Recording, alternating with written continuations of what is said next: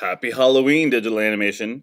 Now that we have our pumpkins made, we wanted to build some faces out of these. It's going to be a relatively simple process, a little bit different than what you've been doing before. First thing you're going to want to do is, now that you have these pumpkins set, go ahead and save. Hopefully you called them something like pumpkins or something. Right? You call them pumpkins or something. And I'm going to go to File, Save Scene As, and now I'm going to call them like Jack-o'-lantern face 1 or Jack-o'-lantern faces or whatever it is, right? The concept's going to be the same for both, and I'm not even going to complete the face here for the demo. I just want to show you how to get started. So what you're going to do is you're just going to delete some of the faces on whatever pumpkin you want of where you think the eyes are going to be.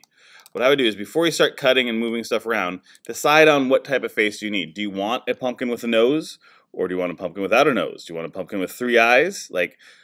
Just do a Google search for pumpkins and try to find a pumpkin, or jack-o'-lantern, excuse me, that you want to make. Try to keep it a face, though. Okay? All right.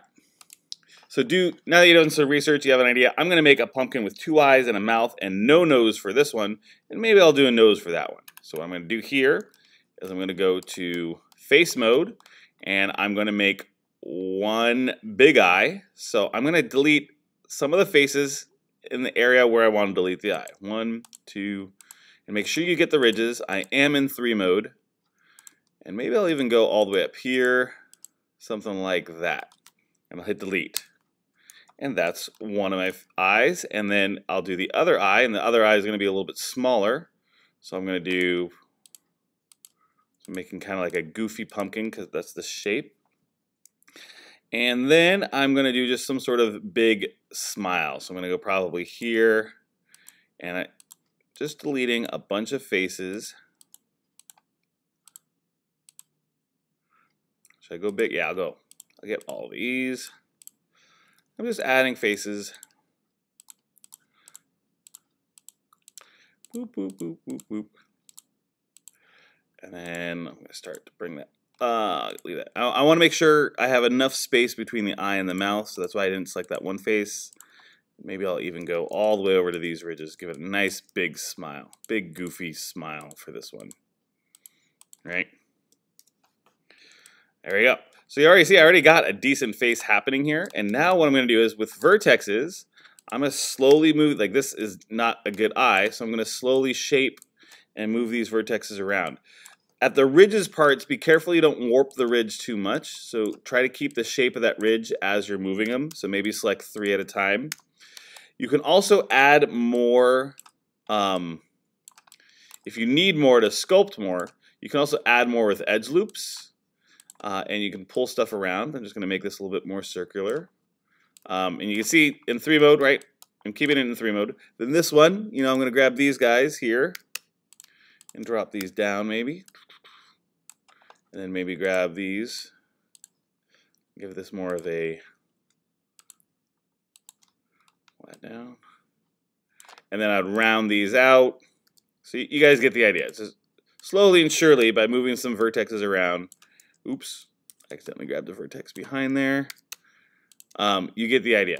The other thing you do is, like, if you wanted to make teeth or like an eyeball, like for example, where was that one?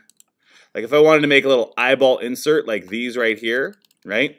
Or that, I can extrude out more edges. So I can also, once I kind of have the shape I want, if I wanted to kind of make like an eyeball kind of like to make them look cross-eyed or something, I can extrude out on the edges and pull that out.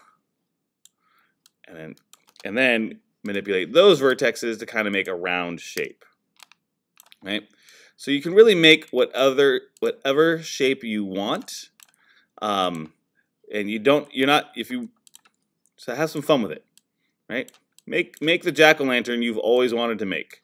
And it's gonna get a little tricky, but you can do it. I believe in you. Pull this one way down. Looks like this guy needs to go way over. Every once in a while, I'll double check in 1 mode. So like that ridge right there. There we go. There. And I'll be reshaping that. For the simple pumpkin, you might need to start off with some edge loops, or you might need to cut the holes. So if I'm doing this one, you definitely want to leave some space, right? So that can't be 2 eyes. I'd have to do I definitely want to do an edge loop here first. So for the short one, I can do insert edge loop. I'm just going to cut these in half just to give myself a few more sets of vertices. And I'm really going to try and keep this one minimal though, because this one's, remember what I was calling was easy mode. I'm going to leave these 2 alone. I'm going to cut those 2. Those are going to be my eyeballs. Actually, I'll do some big eyes. All right. And then I'll do that'll be my mouth. All right. And again, I'm going to go to vertex mode and I'm going to start moving these vertices around until I'm getting the general shape of what I want my jack-o'-lantern to look like. And again, I could still extrude out edges if I wanted to. One last thing is, as you get going, like if I wanted to do teeth, like if I wanted to give this guy teeth or fangs or tooth, I can go to edges here and I can extrude out, and now he's got a tooth. And if I wanted to shrink it, now he's got a fang, right? So now I have and again, you guys take a lot more time to create that, but there you go. The next thing we're going to do is just to get yourself in the mood. If you wanted to make sure that you're in the Halloween spirit, you can make these orange by right-clicking, going to Assign Favorite Material Lambert, and you can choose Color, and then go ahead and pick that orange color. And then once you get it for one, you can do it for the other. Right-click. You don't have to do this, but if you just wanted to be in the Halloween spirit a little bit more, and kind of get a better look and feel for what an orange pumpkin would look like, you just assign a favorite Lambert. So I'm not done. I still got to reshape these out with vertices, but I wanted to give you a quick little glimpse onto how to shape these vertexes.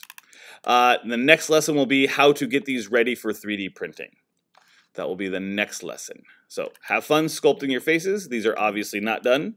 I still got some work to do to make them rounder, and I got to pull this forward because it's getting a little bit too close to the bottom. And you can always start over because you did a save as. So if I was like, oh, I messed up on that face, I can always go back to my original file right here. And I can do them again. That's why we save as. So make sure you save as before you start anything else. All right? Enjoy making your pumpkins. Jack-o'-lanterns.